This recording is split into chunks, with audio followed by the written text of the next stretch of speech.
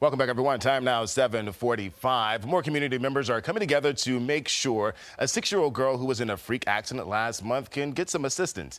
Members with Tomb Motorcycle Ministry and Tomb Ministries are pitching in to help. And joining us now are members with those two groups, Rick Drury and Chris Carr. Good morning. How y'all feeling? Good morning. Good morning. So talk to us about why you all decided to, of all things, pitch in to help. Why, sir? Well, the Bible clearly says that we are to love one another as ourselves, and we're to help those in need. And this gives us an opportunity to share Jesus and help this family who is in dire need of financial assistance. And how did that connection come into play? How did you, with Aubrey and y'all's group? We are friends with Aubrey's father's boss, Okay. who called us and requested prayer, and we took it from there and ran with it. Beautiful, beautiful. How does it feel, sir, to see so many people coming in to help? It's really a blessing to see all the community rally together and to help this little girl and help this family. And we spoke yesterday, of Yeah. course, at the shop. So what was your initial reaction, both of you all, but what was your initial reaction when you all realized that this young girl, 6-year-old, was in a freak accident? It was shocking to me. I've got a lot of grandchildren myself and young kids, and I understand, you know, how do the parents feel? How does her siblings feel? But it was a real shock as to how the freak accident just happened. For you, sir? It's a tragedy that can go wrong at any time. Accidents can happen, and it just goes to show us that your life can change in a matter of seconds. And I can't imagine what her father and her sister went through in that truck with her at that moment. So you all decided to get involved. We're hosting a ride, which includes all vehicles. Yes. Take it away. So we're July the 8th, we're doing a ride for Aubrey. We'll be starting in Roanoke at the Exalted Church on Williamson Road, going up to Radford. And it's with donations.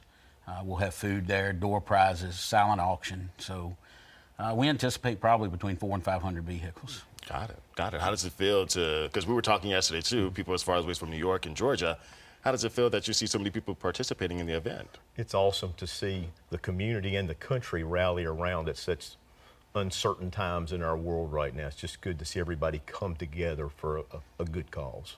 And so what is the overall goal for 2 Saturdays from now? What's the overall goal? Obviously, we would like to see as much financial support as possible, but I think a realistic goal would be around 50,000. And so if people wanted to get involved, where do they go? So we've got a location on the website. They also can come to the event itself on July the 8th, but we've got online giving as well. And you can locate that on our Facebook page, Tomb Motorcycle Ministry, and also Exalted Church. And the ride is going from 5319 Williamson Road in Roanoke to Radford University. We have 2 facilities there, a parking lot, the Fraternal Order of Police, and also Radford University is allowing us to use their lot for parking. Beautiful. And so we were showing pictures while you all were talking of Aubrey having a successful surgery. How does it feel that at least she has her feet back, well, attached to her body? We think it's a miracle, obviously, what the medical staff can do today, but we also give the glory to God for that God has enabled the medical staff to help her and where she will lead pretty much a normal life. Beautiful. You, sir? Not to copy Rick, but yeah, I mean, it's a miracle, and it is glory to God that he's enabled everybody to be able to do that. So looking forward to possibly Aubrey being at the ride. Beautiful. So. Obviously, you're hoping to offset the cost for the bills. We have 30 seconds left. What else are y'all hoping for while at 2 Saturdays from now, the event? And it's from what time to what time?